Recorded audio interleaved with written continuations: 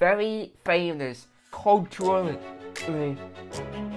amazing Mini Cooper has been around for the past 61 years, and along the way there have been some very amazing moments in within Mini's past, as well as some amazingly exclusive cars. But what people don't really get to see is exactly how many of these very limited edition, very cool minis that were brought out in the past that people just didn't really realize was actually being brought out. So I have compiled a list of the 10 rarest minis that you've probably never heard of. So welcome to this brand new series of Unknown Gems. Let's kick things off with 1985. One of the first ever limited edition minis ever to be launched. First one I've picked out is a 1985 Mini Ritz. Now this was a car that was built to celebrate the reopening of a 5-star hotel in Mayfair, London, also known as the Ritz Hotel. It's a very exclusive 5-star hotel, and to celebrate that, Mini built 2,200 of these limited edition cars. The way how you can tell that it is a Mini Ritz is that it has, number 2, 1988 brought out the Mini Racing. Now, people know the Mini Racing very well after mostly being in a shade of British Racing green with a white roof, and then a John Cooper racing lines down the side. However, they did make a limited number of these different types of Mini racing cars. The one I've picked out is a one that came in a red hot. Was one that came in a color called Red Hot, and it also did have a white roof as well, black fabric interior. Number 3, 1998 came around and Mini launched the Mini Cooper Paul Smith edition. Only 1,800 cars were ever produced. Only 300 came to the UK. And the way how you can see the difference between a more conventional Mini and the Paul Smith is that it is in a limited run colour known as Paul Smith blue, and it has a few very interesting features, such as a 9-carat gold badge on the front, on the bonnet, as well as it having citrus badging elsewhere, as well as on the front grille of the car. These things are quite rare in the UK, so if you see one, you're lucky. Yep. Number 4, 2005 Mini Park Lane. Now, the Park Lane had been around for quite some time before the 2005 model. The 2005 model was Mini's first park lane model that was built as by then Mini was owned by BMW rather than it being part of the Rover and British Leyland group. So this car personally goes more into my heart because I wanted to try and it out. I didn't know what cars really were, but there was one thing that I did know is that a neighbour who had who lived not far from one of my family members' homes used to have one, and I always used to think it was a very unique looking Mini. Like I'd never seen one before because not only was it in like a really dark grey. That wasn't what really interested me. What interested me was the fact that it came with the bonnet stripes, which you would see on Minis like nowadays. But what was different was that the stripe wasn't really a stripe. It was more of a U shape that went around a bonnet. But it looked very interesting towards me, and that's why I know it for that reason. Moving out to 2006 with a Mini GP. Now, for anyone who like plays racing games, or for those who know like the more well-known Mini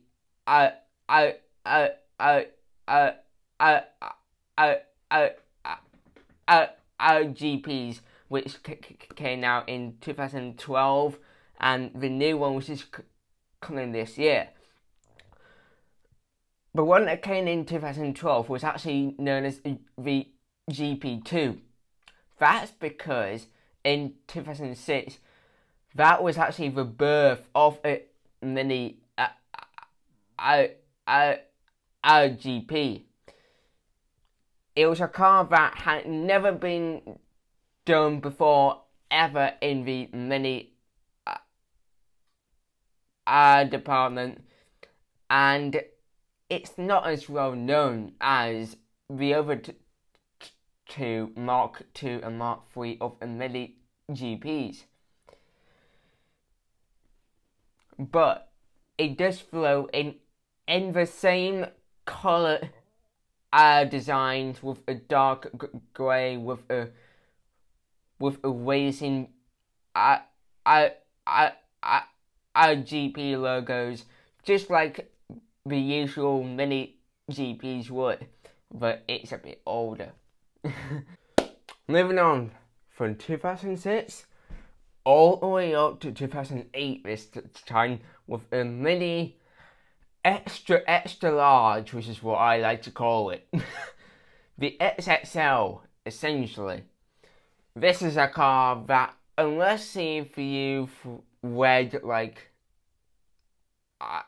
Guinness Book of World Record things, or just like if you've read like old books from around the time, like about 2010ish, you might have seen this car in loads of those little books. That's where books like those is actually where I first found out about this car. It's not really a car, is it? It's a 6-wheel Mini limousine with a swimming pool at the back of it, and the back section where the pool is, I think it's like a convertible roof. I think. Either way, it is quite an interesting and very unique looking thing. And to my knowledge, there's barely any in the world. If I'm honest, I think there's only one, and I don't even think it's world legal. Well, it probably is, but I'm really unsure. It's very hard to actually find information about it. So, yeah. But all I know is that it does exist, and it looks really, really cool. But once again, it's one of those minis that no one probably has ever heard of. So this is why I'm trying to tell you about. Moving on 4 years later to car number 7. 2012.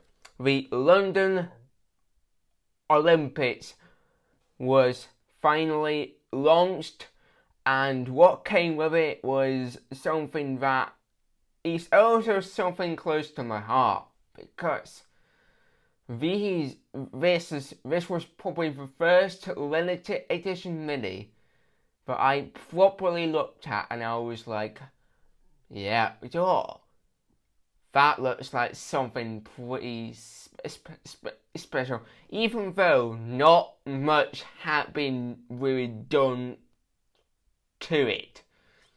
And I will tell you that exactly. So this is the Mini London 2012 edition. They only came in 3 colours. In the name of UK being and the Olympics being based in the UK, they were only available in red, blue or white. And how you can tell the difference between an ordinary Mini Cooper and a limited edition London 2012 edition is that it will have the colours of a UK flag used for the stripes, which are used on only one side of the car. I believe it's the passenger side only, but basically that's how you can tell. Rather than it being a Mini Cooper with 2 symmetrical stripes, it's only got one, and it's all in like, it's all done in like UK like little squares going down, like blue, white, red, blue, white, red, and it all goes right along the roof, bonnet and the boot, only on the passenger side of a car. It's only a little detail, but if you manage to find a difference, and if you see one that's got that, then you're in luck. Also, with the car, the interior difference is pretty much as ordinary, except for the fact that you get, rather than it being normal stitching, you get the same Union Jack stitching that you get on the stripes. And many launches what is possibly, even still to this day, the most expensive Mini ever. And this is a Mini Cooper inspired by Goodwood. Now, everyone's heard of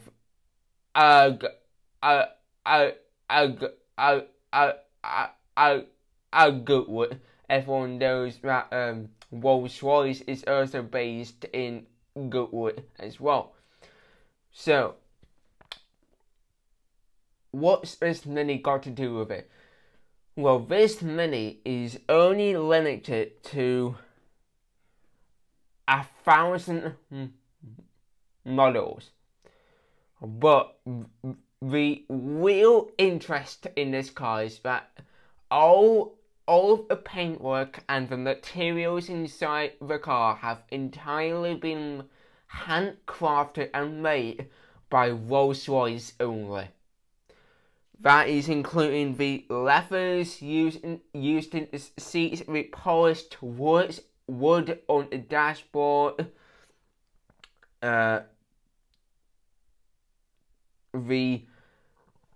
fine sheep's wool used in the carpets, as well as the diamond black paint which is on the exterior.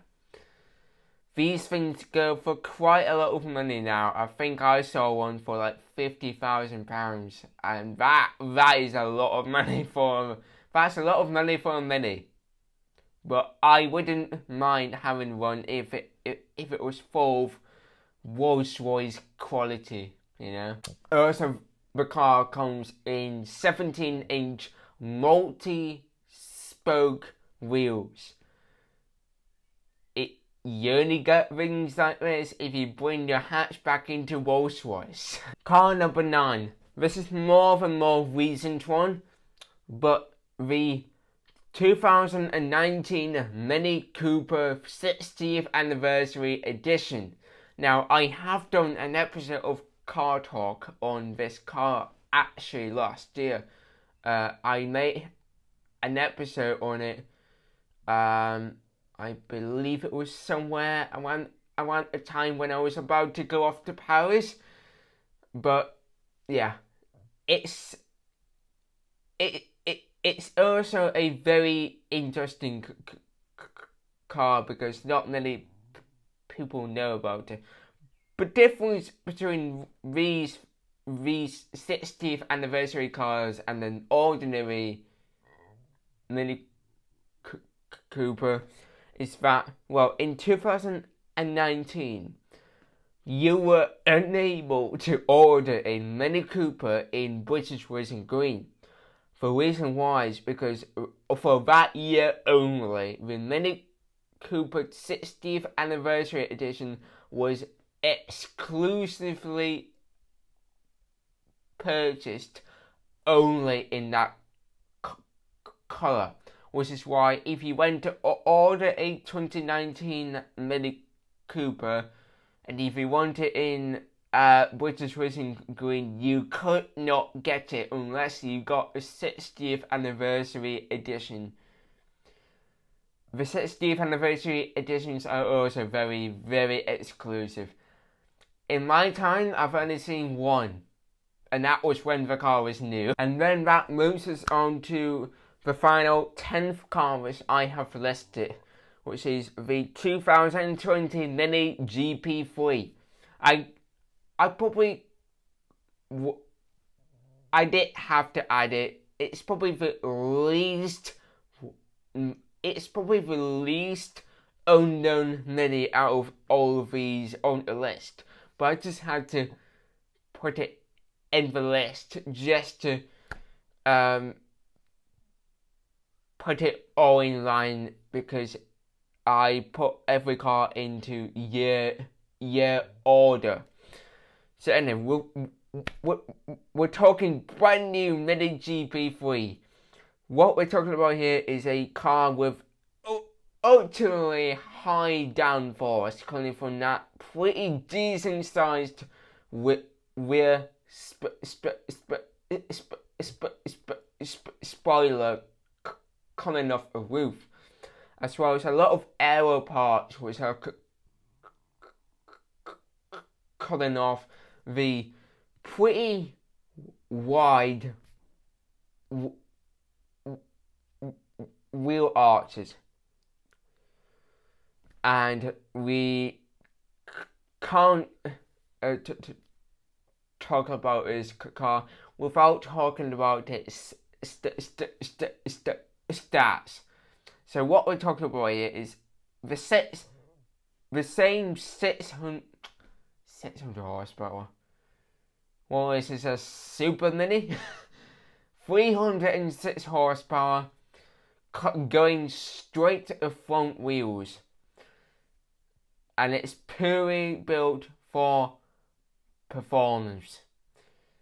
So far, I only know one person who owns one of these at the moment, but let's see what this car can really do on the open world and see if it's actually better in a sense than the old GP2 mini. We'll have to see.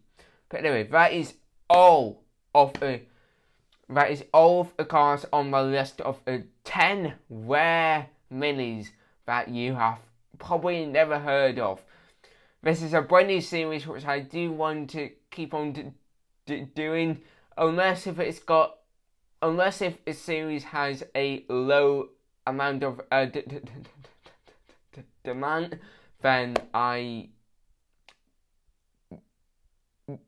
will not really do this series. But I just thought it was something a bit interesting to do, and it was interesting for me because I got to learn a few facts about these minis, and of course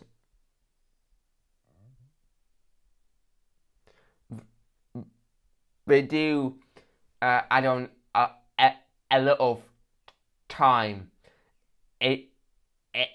into doing all this research. So I really hope you enjoyed watching this video. If you did, then a like is always